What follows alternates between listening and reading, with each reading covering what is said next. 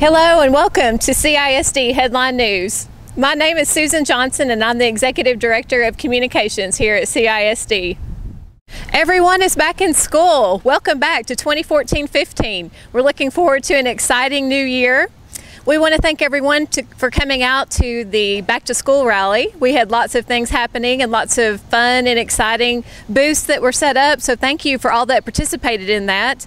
And also, we want to thank everyone who came out to Tiger Fest. We had a super time celebrating with hot dogs, and the cheerleaders and calicos and band all got to perform.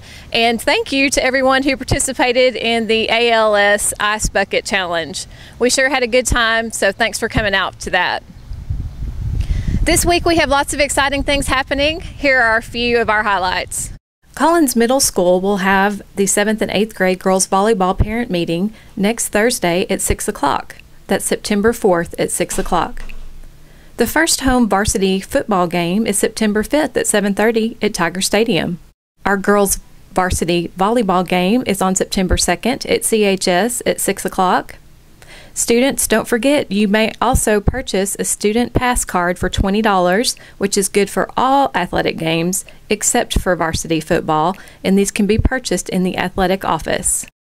Bowie Elementary Parent University is on Tuesday, September 9th at 5:45. The CISD Board of Trustees meeting is September 15th, and again, this is at the Lee Education Center. Our Corsicana Education Foundation is participating in the North Texas Day of Giving on September 18th. Be looking for more information coming soon. This is Susan Johnson signing off for this week. Thank you for watching, and until then, see you next week.